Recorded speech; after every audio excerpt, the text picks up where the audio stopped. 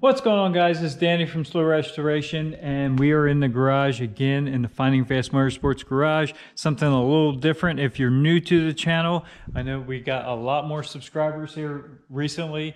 But anyway, we're going to jump into this. This is obviously a 1969 Camaro. There is no floor in it. All the way up to the firewall. Here's the new floor.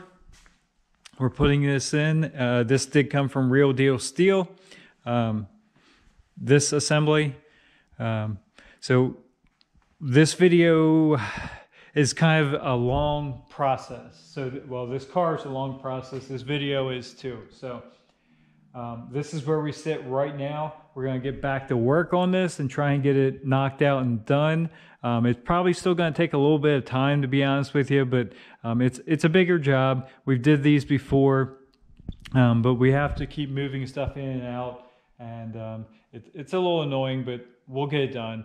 But anyway, the footage I'm about ready to roll. As you can see, it was actually back. It probably started when it was still cool out. It got warm, and then now it's cool again. So the scenery in the back of the garage is going to change. It's going to be a little jumpy. I just did not want to put a video out of like a 2-minute update of, you know, some small things I did to this car. So we kind of compiled footage over the last, I don't even know how many months, but we'll throw it all together and get you caught back up to speed.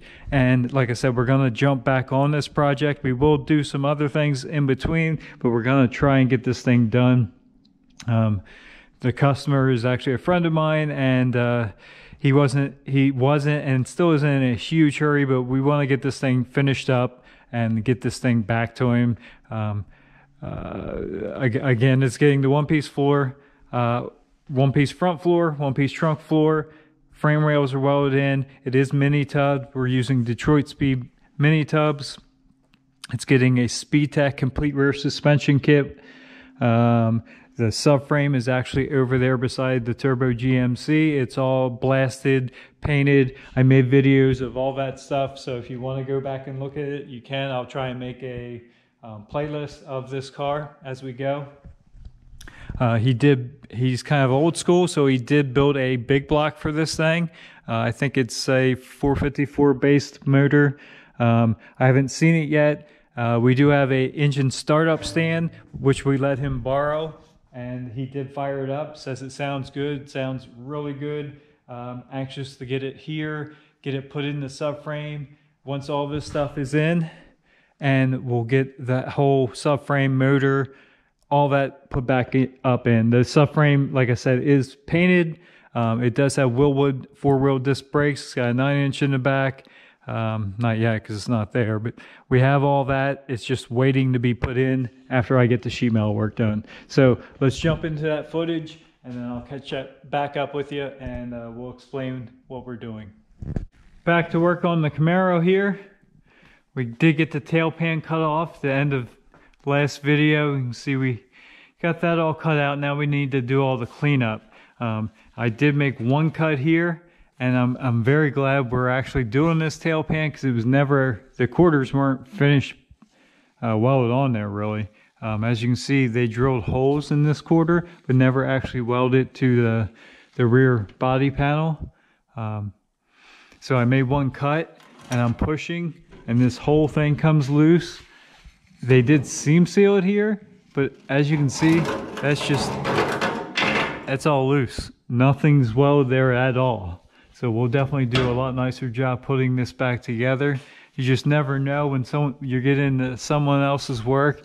You can see from this side, they actually did weld, but not very nice. A big old gap, and you can see how thick the body filler is on the rear panel here. So it does suck going back into someone else's work, because it's not factory spot welds. It is well, usually it's not going to be spot weld, it's going to be MIG welded.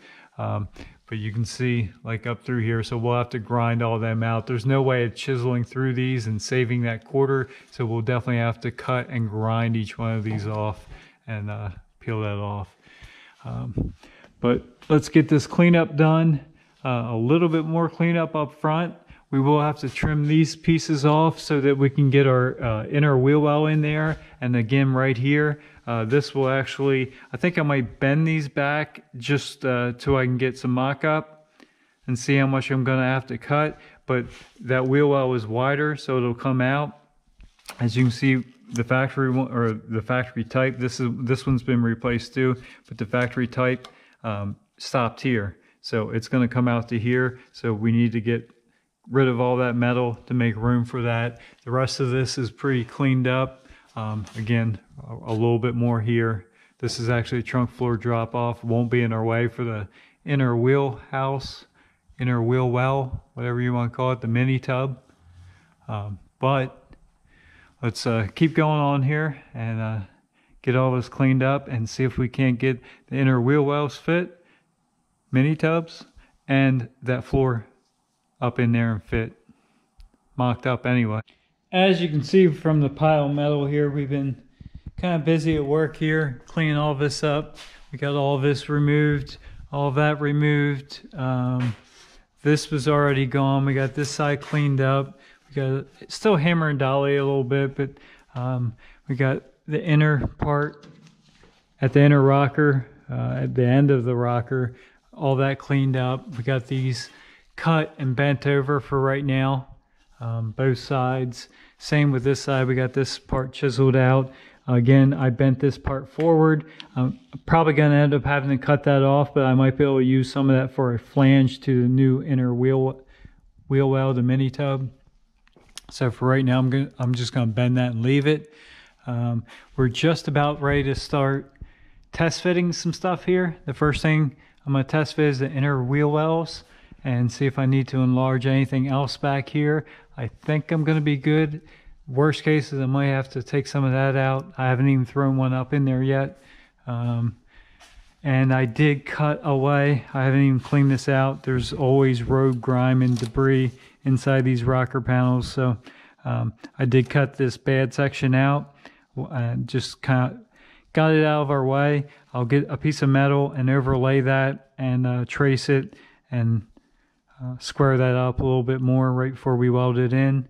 And of course vacuum all this debris out and try and get some weld through primer sprayed in there. Other than that, I think we're ready to start test fitting. Once I test fit the wheel wells, they'll come back out. And before I even put that patch in, I'm going to throw that floor pan up in here and just make sure we're looking good. Make sure everything is what it should be. And we'll start going from there. This floor, I'm sure, will go in and out several times before it's all said and done. But that's the way you make sure everything's right. Test fit, clamp it, check, mock some stuff up, and take it back out, fix whatever needs to be fixed, and that's the way the process goes. So here is our Detoit Speed mini tubs. There's that side. This side we just threw up in there just to start mocking. The back here is pretty good. It needs to go forward a little bit more, but back here is all good. Of course, around there, fits really nice. We will have to clean that up a little bit more, modify it. This, was someone already put a inner wheel well in, a stock one. So this was kind of mangled, so we just kind of bent this back out of the way. We'll make that fit once we get it adjusted. Up front here, again, we'll have to hammer and dolly this forward a little bit. But I think I will leave this and use that for a flange to weld to. That's working out pretty well. As you can see, the whole thing needs to come forward a little bit, but we can't because we're hitting here. And that inner piece, like I said, needs cleaned up a little bit more. Other than that, it actually looks pretty good. Up here, again, I'm hitting, this is probably what's holding me up the most, is this piece right here. And I think I bent them out of the way. Doesn't look like I'm really going to be able to use much of that factory piece at all. So I think I'm just going to pop the spot welds loose here and get rid of this whole section. It'll give me plenty of clearance for this, and I'll just trim this down and use probably a tiny bit of it to tie back into the new wheel well. Same way, of course, with this side. Other than that, here is going to be our new width for our This might get pulled out a little bit more when that floor gets welded to it. We can probably pull this way a little bit, but we have way more room. I think he's running a 335 tire on this thing now, so it's looking good. Got these little extension pieces taken off, popped the spot welds here. We just made a slice here. Same with this side. Now that's all out of the way. We got this folded back on both sides. Again, I'm going to use this as a flange. We'll have to clean this up a little bit right before we get ready to start welding, as far as straightening some of this up and grinding it smooth. But we're definitely ready to retest fit that inner wheel well. We got both sides mocked up in here.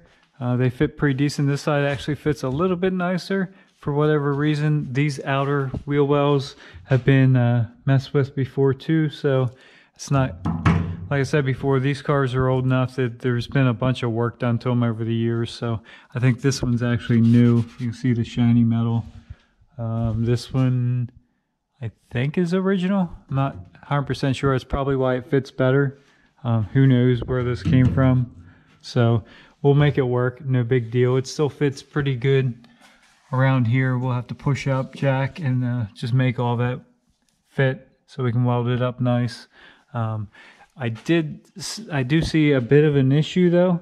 Our space here, of course here I'll hammer and dolly that and make that fit better. We're just doing mock-up now, but the space here and the space here doesn't seem to match up to what we have here. This isn't deep enough. And if we take a measurement from this over to the other side, the total width inside this frame, and I know these aren't pulled 100% in, but it's quite a bit of difference from here to here and there to there. We'll get a measurement here real quick, but I have a feeling I'm going to have to cut more of that floor, unfortunately. I'm hoping the back part where they get notched the frame rails and stuff is good. The front part, as you can see, there's plenty of material there. It's just sheet metal, so it won't be a big deal to cut. We're probably going to leave this flange, so I'll cut inside here, slide this down, and then reattach this, because this has a nice flange we can attach to that wheel well. If we have to do it. I'm pretty sure we will. Let me get a couple of measurements and I'll show you what I'm talking about. So on the floor itself, if we hook here, come over, we're like 42 3/4 roughly. And if we go inside the car, so with that on the inside to the inside, we're roughly 41.5. That can be bent over a little bit. I know you can't see what I'm doing when I do that, but I'm holding the tape measure with one hand and the camera in the other. So we're about 41.5, and this was 42 3/4, I believe. Let's take another measurement here real quick. Yeah, 42 3/4, so it's quite a bit off. We'll see if we can push and pull and make that work. Hopefully we can. That way we don't have to cut that at all. That would be really nice. They are supposed to work, so I mean, they've been selling these for quite a while, and I'm sure if there was an issue they probably would have fixed it by now. But let's I think what I'm going to do is pull these wheel wells back out. They're not welded in, they're just loosely clamped. We'll get the floor slid up in here. I did test fit our trunk floor drop-offs. They seem to fit pretty good, which isn't surprising because these are GM quarters. Of course, you know, they've been installed before, so we'll have to do what we need to make that work. But they overall fit good. So let me pull these wheel wells back out. We'll get the floor slid in under the car, lower the car down, and put some clamps and try and raise it up and take some more measurements. Have this roughly in place. Now let's lower the car down. Obviously it's got to be squared up, but going down.